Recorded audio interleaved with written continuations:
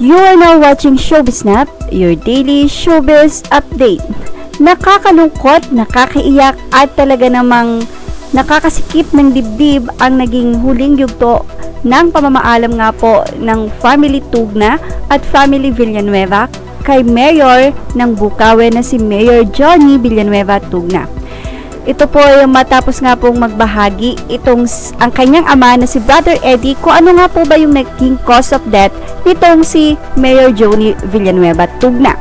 Well, anyway, alam naman po ng lahat na ang sepsis po daw or parang bacterial complication going to pneumonia ang naging dahilan nga po ng cause of death nitong si Mayor Joni. At doon nga po sa naging pahayag nitong kanyang father, si GIL leader Eddie Villanueva, ay ibinigay nga po niya yung really cause talaga. Ayon sa kanya, hindi po daw nagsalita or dumaing sa kanila itong si Mayor Joni na meron na pala itong nararamdaman.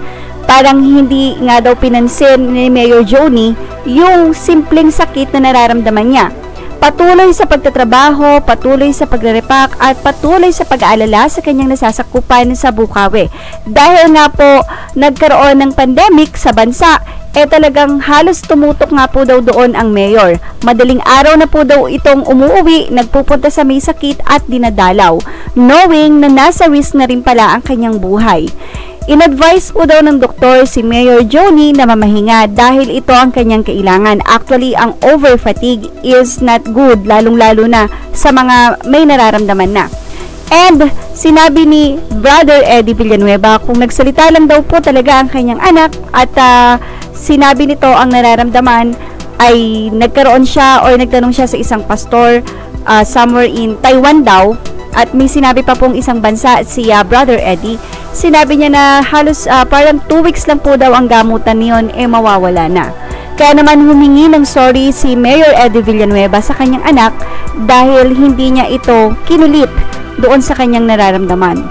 And isa pa, sinabi ni Brother Eddie Villanueva sa kanyang anak na mayor na nagsisisi ito or may pagsisisi siya bilang isang ama na pinayagan niya itong maging mayor bilang public servant dahil nga po hindi nila ina-expect na ganoon siyang ka-dedicated sa kanyang trabaho, which is natutuwa naman bilang magulang itong si Brother Eddie.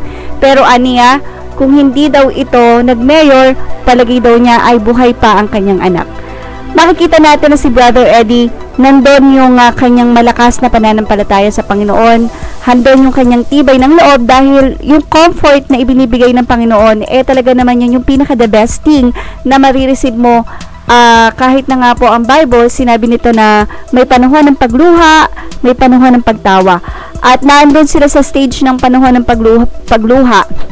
At dahil nga po ang Panginoon na nagko-comfort, nakikita natin yung galak pa rin kahit na nga po merong bigat na nararamdaman. Ang sabi nga ni Brother Eddie, to live is Christ and to die is gain. Parang mababasa po yan sa book ng Philippians. Correct me if I'm wrong.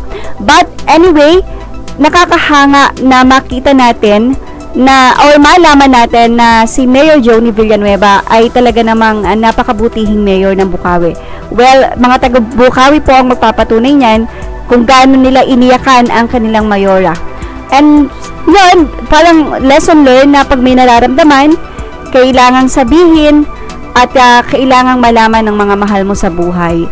At sabi nga ni Brother Eddie, kung talagang alam lang daw niya, nadugtungan ang buhay ng kanyang anak. Pero sabi nga natin, ang plano ng Panginoon ay hindi natin alam. Pero sabi nga ni Brother Eddie, ang buhay ay nahihingi sa Panginoon.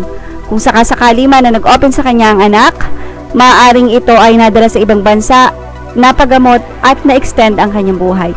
But anyway, hindi po maikakaila ang magandang ginawa ni Mayor Joni Villanueva sa Bukawe na talaga naman po ngayon ay nagbe-benefit ang mga taga roon. Sa 4 years niya nga pong paglilingkod bilang isang mayor, talaga pong naging masaya ang mga Bukawenyos.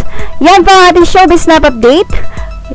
Thank you for watching and images are all credit to the respectfully owners.